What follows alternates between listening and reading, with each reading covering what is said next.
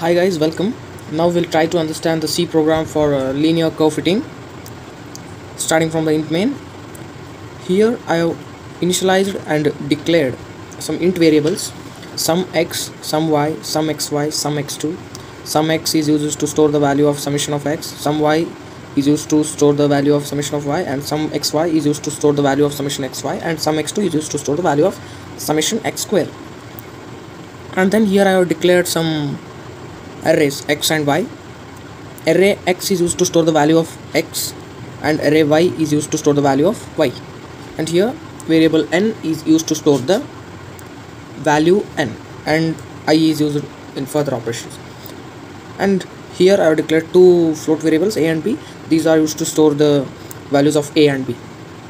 And next, this instruction printf will print a C program for linear curve fitting, and this printf will enter the number of data pairs to be entered, and this scanf instruction will read the values entered by the user and save it in int variable n.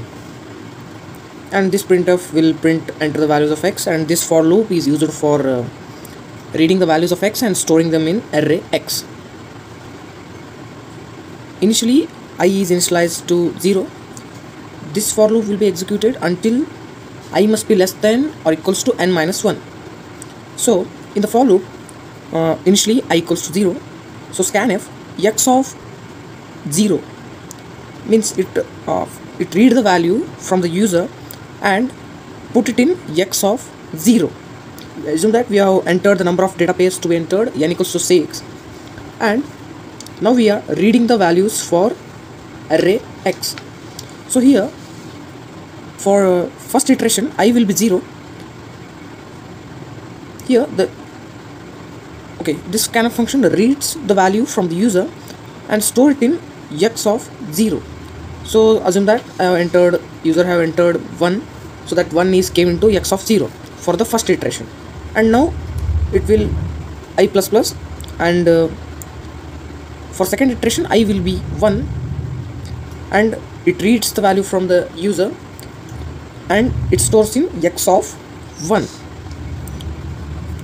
So this will be continued until I must be less than or equals to n minus 1. So similarly we'll read the y values, and this for loop is for reading the y values. Assume that we have entered the n value as 6, and we have read the values of x, and we have read the values of y and stored it in x and y array. This for loop is for calculating the values of summation of x, summation of x square, and summation of y, and summation of xy. So here initially we have initialized that I equals to 0, and this for loop will be executed until I must be less than or equals to n minus 1. So here sum x equals to sum x plus x of I. So now for the first iteration I will be 0, so x of 0 is 1. So, and we have also initialized that sum x equals to sum x is equals to 0. So 0 plus x of 0 is 1, so sum x is already initialized 0, so 0 plus 1 is 1. For the first iteration summation of x value will be 1. So now next instruction, so sum x2 equals to sum x2 plus x of 0 into x of 0. So x of 0 is 1. Here 1 into 1 plus summation of x2, we have initialized it as initially 0. So 0 plus 1 into 1, 1. So for the first iteration sum x2 will be 1. So now sum y equals to sum y plus y of 0. So y of 0 is 6. Sum of y we have initialized it as 0. So 6 plus 0 equals to 6. So for the first iteration of this for loop sum y will be 6. So now sum xy equals to sum xy plus x of 0 into y of 0. So y of 0 is 6, x of 0 is 1, so 6 into 1 it will be 1, and initially we have initialized it sum of xy as 0. So 0 plus 6 into 1 will be 6. So for the first iteration sum xy will be 6. So now I will be incremented, and I will be now for the second iteration I will be 1, and I is less than or equals to n minus 1, so it will be entered, for loop will be entered. And next now sum x equals to sum x plus x of 1. So x of 1 now it is 2, and here sum x is now 1. So 1 plus 2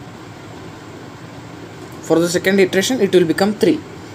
Sum x2 equals to sum x2 plus x of 1 into x of 1. So x of 1 is 2, so 2 into 2 plus sum x2 is 1, so 2 into 2 4, 4 plus 1. For the second iteration sum x2 will be 5. So now sum y equals to sum y plus y of 1. So y of 1 is 4. 4 plus sum y is 6. For second iteration sum y will be 10. And now sum xy equals to sum xy plus x of 1 into y of 1. So x of 1 is 2 and y of 1 is 4. 4 into 2 is 8 and sum xy is 6. So 8 plus 6 it will become 14. For the second iteration the summation xy value will be 14. So now this process will be continued until I must be less than or equals to n minus 1. Once this condition is broke down, it will come out of for loop. There is a formula for a and b. I have written this formula for a and b here.